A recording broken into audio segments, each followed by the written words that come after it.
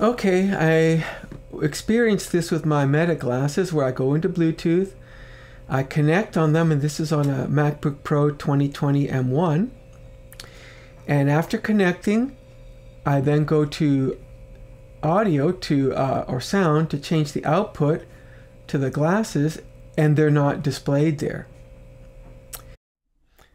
Okay, so what I did to resolve the problem is to power cycle the glasses, and that's done by going to the off and on switch and moving it to off position, which you can see indicated by that red dot. That's simply a dot, kind of a paint. It's not an LED.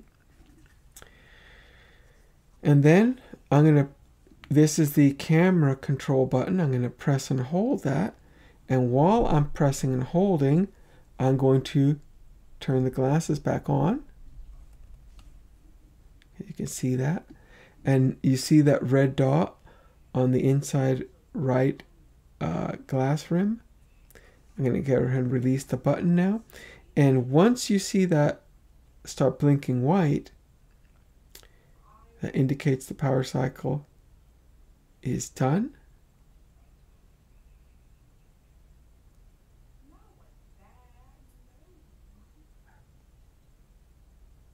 And then after 8 blinks, you can see it went green, and now it's off in terms of the LED indicator, but the glasses are back on. Now, look at the result I got on my MacBook Pro. Now when I go back and reconnect my Meta glasses to Bluetooth, I go to check on the sound, and lo and behold, they automatically appear as the active device. A power cycle was all that was needed on the glasses, nothing else.